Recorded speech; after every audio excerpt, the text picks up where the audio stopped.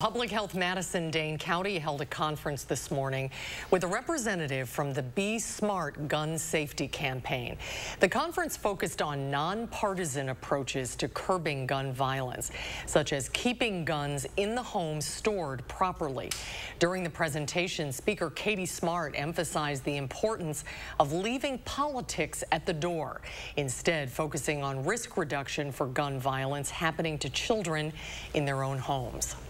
And while school shootings and mass shootings typically make national headlines, the reality is that for children under the age of 13, gun homicides most frequently occur in the home.